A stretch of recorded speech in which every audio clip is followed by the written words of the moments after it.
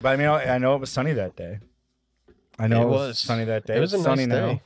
And you know what's terrible about the sun being what we are these awkward ass tan lines we got. Yeah. Look at this. Look at this. That's bad. The watch tan is pretty bad. top tier. You can't really see it. I actually haven't been. I'm gonna get burned tomorrow. I burned once, and then I'm tan until December. Same. Yeah. I got the glove tan is starting to get real bad too. There. You gotta even it out. You got a wedding or something in like a month or 2 months. This doesn't make any sense because I don't even like.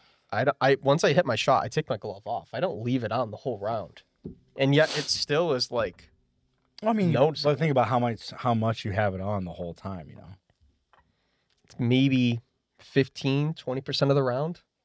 I don't wear it when I'm chipping and putting. You should have seen when I used to pitch. You should have seen my tan lines from my glove. Dude, it's so funny. Yeah. Fingers were all white. This would just be brown, and then just a white wrist. It's so funny.